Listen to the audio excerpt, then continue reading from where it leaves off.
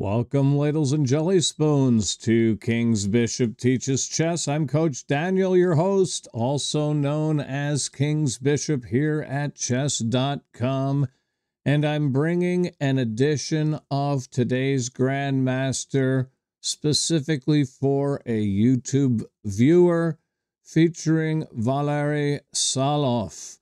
And who is Valery Salov? Well, he was born on May 26, 1964.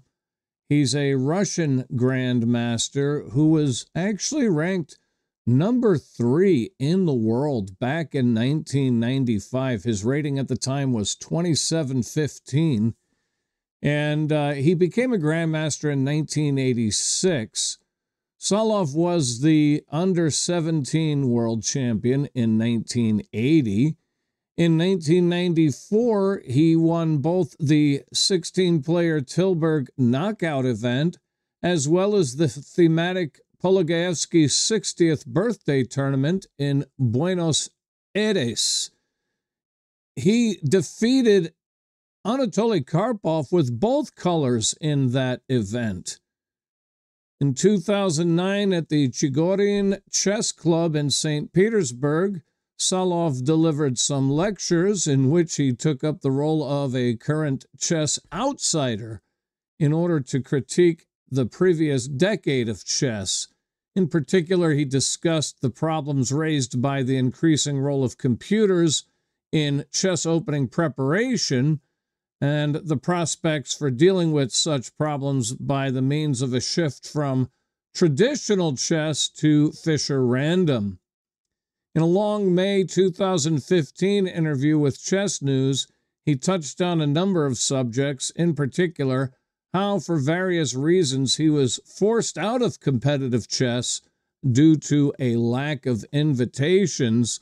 Get on the wrong side of somebody and you just won't be invited to tournaments, and we're not sure exactly what led to his disenfranchisement with certain sponsors, but whatever it was, it actually worked out for his good and for his better. Anyway, we're going to show some of his games, the first of which against Nigel Short, who certainly needs no real introduction.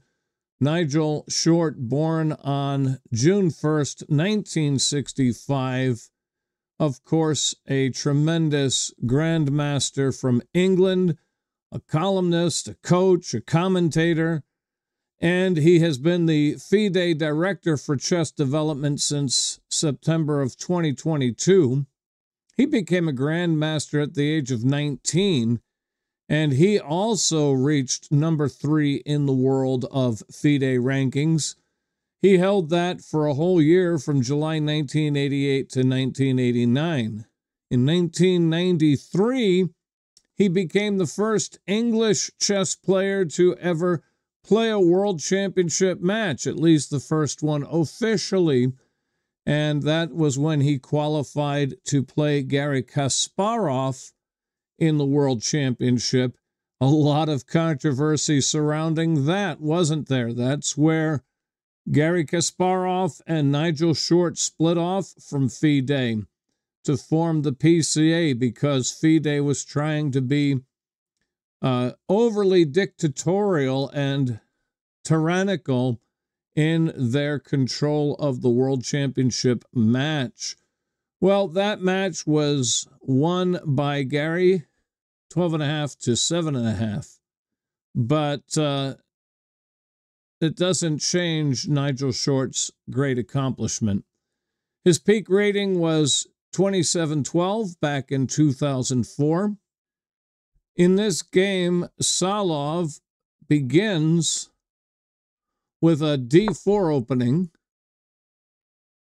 and Nigel Short employs the so-called Horvitz defense. Of course, that is named for Bernhard Horvitz, who lived from 1807 to 1885.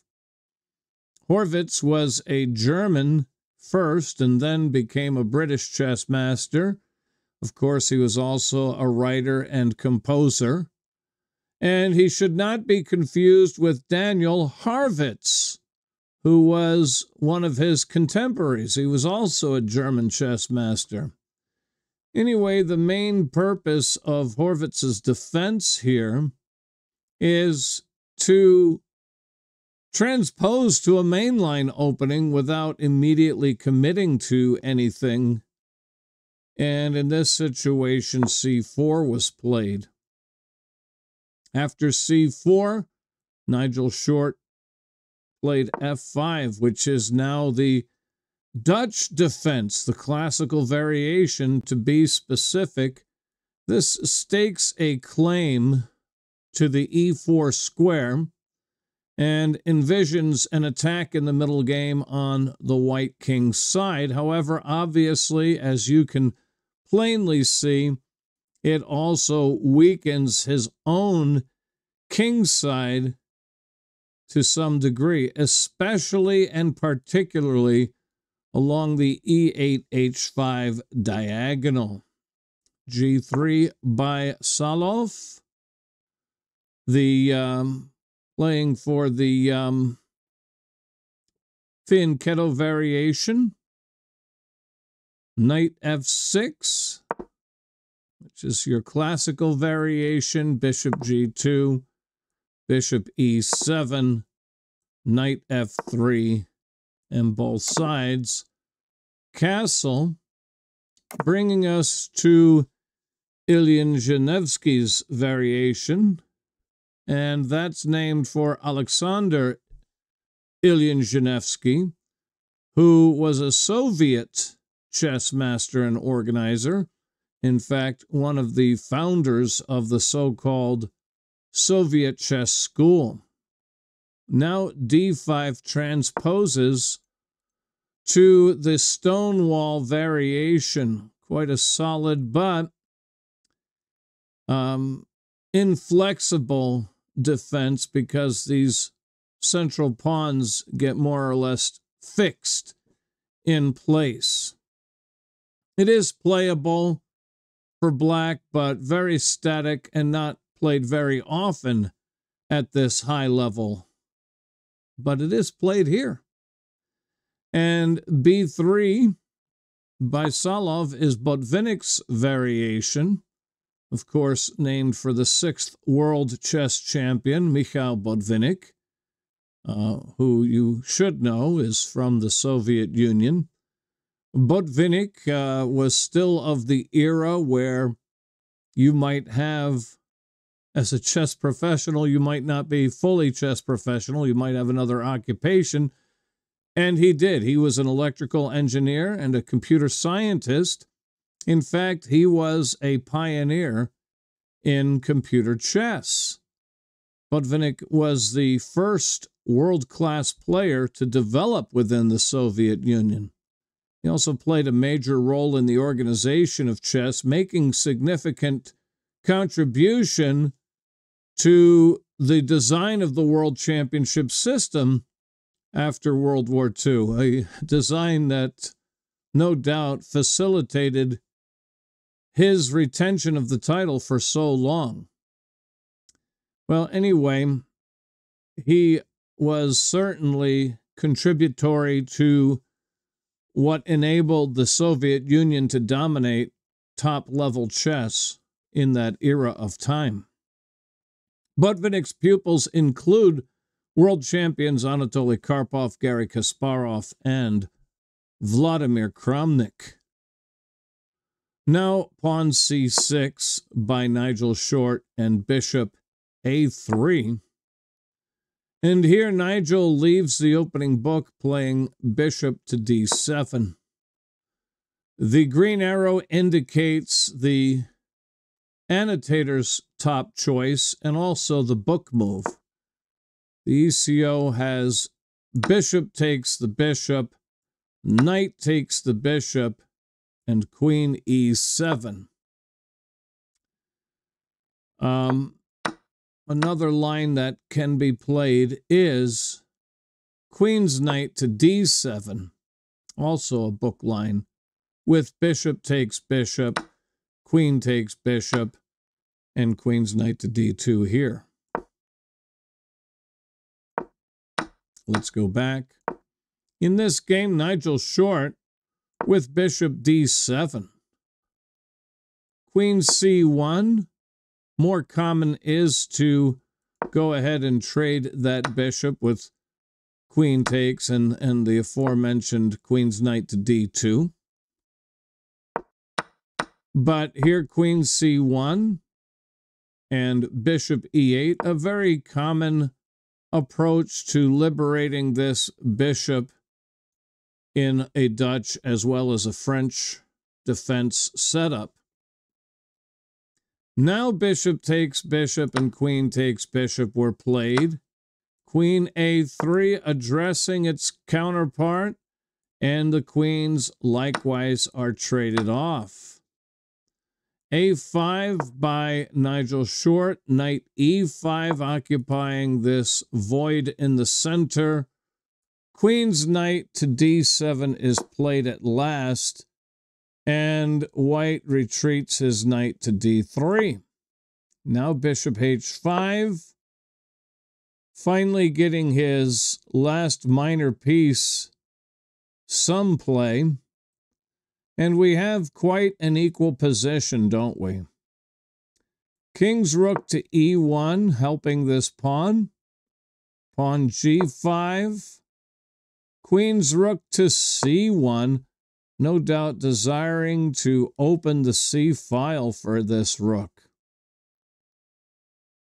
Knight to e4, pawn f3, kicking the knight away. That knight retreats to d6. And then rather than open the file, we have c5 hitting this knight. He retreats again to f7, pawn f4. Now king's rook to e8. Bishop f3, knight f6, defending the bishop. Rook c2. Yes, knight c2 would be wise. Get this knight back into some action somehow. Very congested position, very difficult position to play, very drawish. Rook c2 was played. Here, rook e7. Pawn takes pawn is a superior option here. Pawn takes pawn would be answered by pawn takes pawn. And then bishop to g4, no doubt, would be played.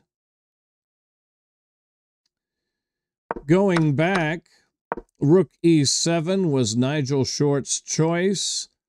Knight b1 finally trying to redirect this knight to some kind of activity. Bishop takes the bishop, pawn takes the bishop, and we have an open file with a backward pawn, giving white his first real glimpse of any kind of target that he might hope to exploit. Here g4 is played rather than taking, although taking does make sense. I could see why he might resist, because after knight takes, you're adding perhaps another attacker here that might be hard to defend against, although that knight really is keeping this pawn from pushing forward. So both moves have advantages and disadvantages, don't they? Pawn takes the pawn, and here we get a question mark from the annotation bot with a4 being preferred. To me, I thought, okay, let's finish getting this knight back in the game. It might be a bit more wild, but it certainly should be of interest and certainly should be considered. I get a question mark for this move, but the eval bar is no more worse for the wear here. If g takes f3, king f2, And if knight e4 check, king takes the pawn. And this knight is ready to come to a4 and b6. For example, if king g7, and etc. It doesn't like my plan at all. Doesn't like my idea even in the slightest. But the eval bar is dead center, so it can't be that bad. Let's go back. In the game, pawn takes g4 was played with pawn takes g4. Now the rooks are doubled against this backward E-man, and Nigel Short answers in kind, doubling his own rooks. Knight a3 here. Knight h6. Knight c2. Knight f5. Knight f2. Pawn h5. King g2. King f7. Rook d1. Knight h7. Knight e3, putting the question to his counterpart. That question is answered with king f6, pawn h3, pawn takes pawn check, king takes pawn. Now knight f8, king g2, knight g6, knight h3, king g7. A lot of grandmaster dancing going around, but we will see this knight come here and these rooks doubled, won't we? In due time. Oh, I see. The rook's busy defending this knight. Well, white plays king f3. Now rook to f8. h4 was my choice here, as indicated also by the green arrow. But eval bar still saying it's equal, however. King f8 and knight takes knight check. Rook takes the knight. And now we double those rooks back up on that backward pawn. And we're hoping for knight g5. Get 3 attackers there. King f6, pawn a3, rook e8, rook e3. And I liked playing b4 here right away. But rook b3, or e3. Rook back to e7, now pawn b4. Pawn takes pawn and pawn takes pawn.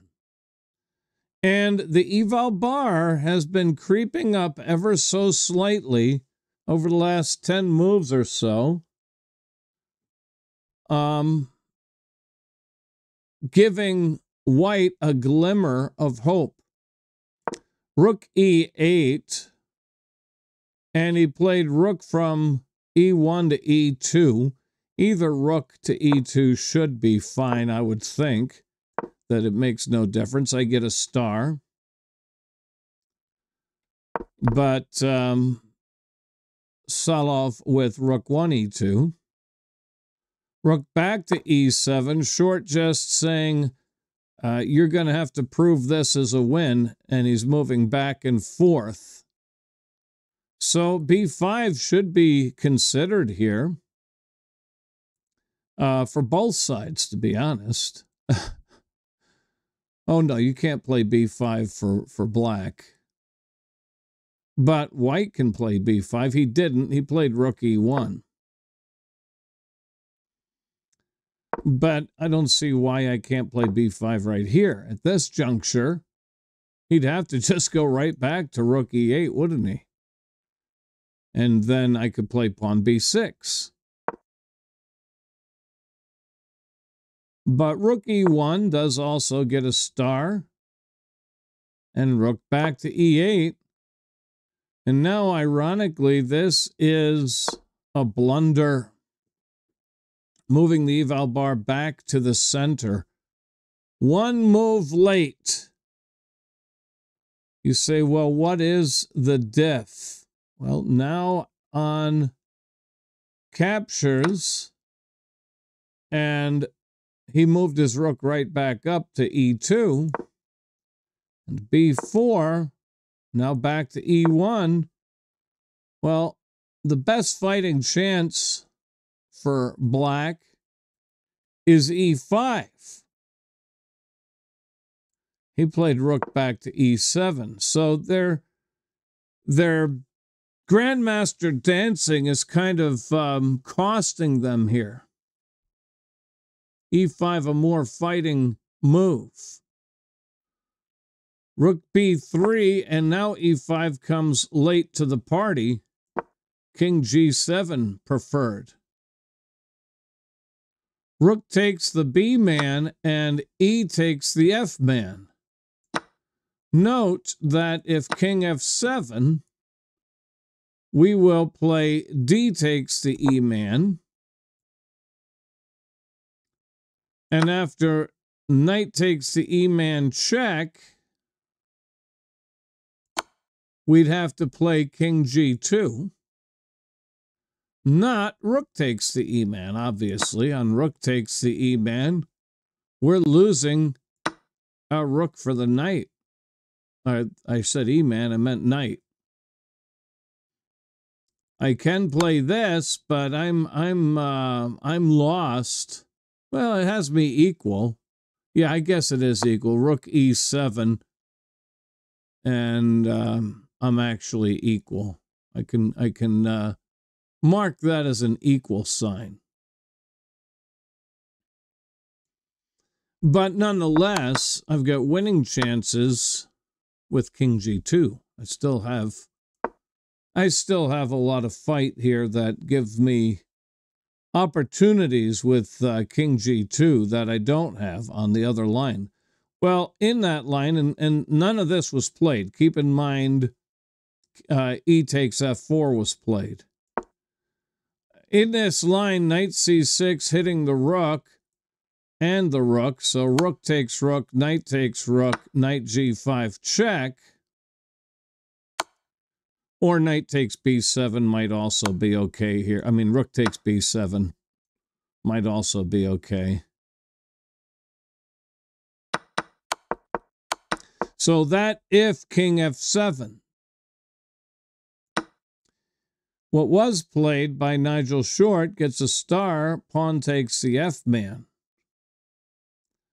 Rook b6 check, king f7 here, and rook takes rook check, knight takes rook. Now knight takes the f-man.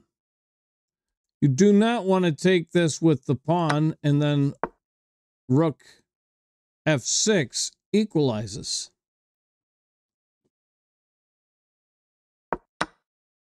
So knight takes is the most active way to play this. Knight c6, rook takes the pawn check, king e8. King e3, breaking the pin, and also black has to beware of rook g7. Rook g5 both hits the pawn and prevents rook g7. Knight e2 defends the pawn. Rook g4 super attacking this pawn. It is super defended. Now rook h7 getting behind the h-man. Rook e4 check is ill-advised. King d3. Now knight b4 check and king d2. Knight returns to c6 to renew the super attack on the d-man. So he just comes back to d3. Now, in my mind, he should just go ahead and try rook takes pawn and allow knight takes d4. On rook takes pawn, knight takes pawn, knight takes the knight, rook takes the knight with check, I've got myself one extra pawn here and have some hopes, one of which is already near promotion. So just getting out of check, and I've got some winning chances lurking. It was move 59, so back to D3 and back to B4. Not sure what the time control was, but it's very common for grandmasters to do some repetitions to increment the move counter to satisfy that time control. Well, here, King C3 says, I'm not looking for a repetition. Knight C6. Now rook H6. Do not take the pawn, obviously. I hope that's obvious, because then rook takes, and even so you're picking up this pawn. This is going to be a draw at best after King C4 and takes. Let's go back. Rook H6 is the move. Knight E7. Now, I did think trading knights was a better defense for black. Instead of knight D7. What did he get for knight E7? He got a star. So maybe I'm wrong. I thought rook takes knight should be a better way to hold here, because after rook takes knight, you have that check. So, just my thought. Knight E7 was played. Knight F4. Rook E3 check. Now King B4. And surely C6 will win here, although the bot doesn't like this move. But rook takes pawn, and C6 is definitely played, getting an exclam from the bot. I will point out that you do not want to grab this pawn with either the knight or the rook. Because after knight takes, the rook gets behind, and that's likely drawn. And then rook takes, we'd see this knight come back with check. It's not liked by the bot, but the point now is on King B5. Maybe you could have played King A4. We'll look at that in a moment. On King B5, knight takes D4 check, King B6, and Rook B3 check is what I had in my mind. And this should draw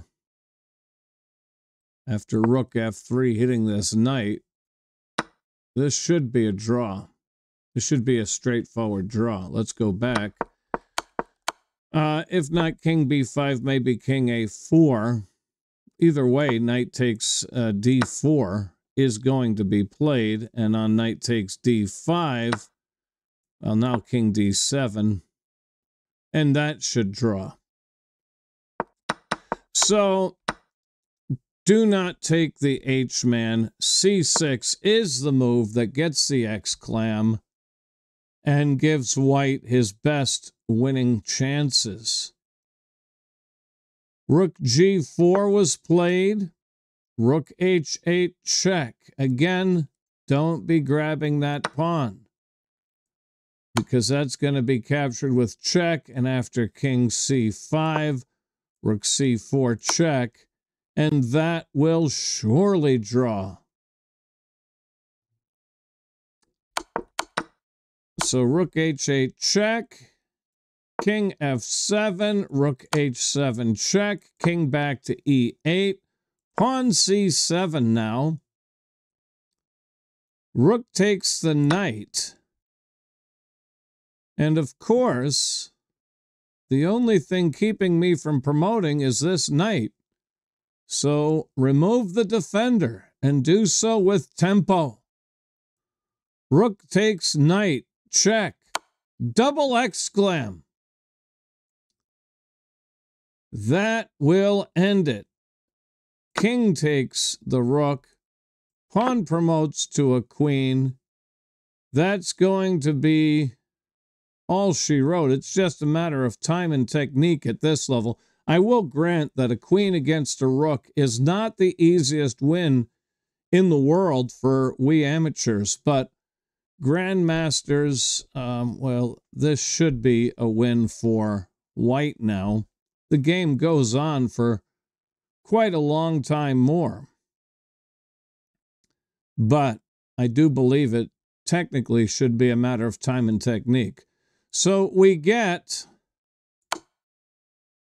rook takes pawn check, king b5,